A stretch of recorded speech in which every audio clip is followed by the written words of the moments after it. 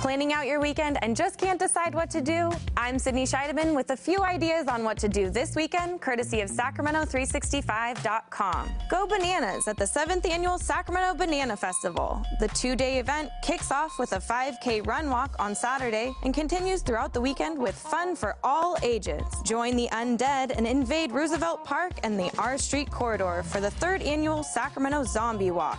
The performance art event will conclude with an outdoor screening of Sam Raimi's 1992 undead masterpiece, Army of Darkness. The Sacramento Republic will be in action tomorrow as they take on the Portland Timbers 2 team. The match starts at 8 p.m. and tickets are as low as $20. The Sacramento Mural Festival begins tomorrow. The week-long event features artists from Sacramento and around the world. Several local public art-inspired events will take place all week throughout the city, including painting of more than a dozen murals. Or join the Crocker Art Museum for a fantastical night inspired by the movie Night at the Museum.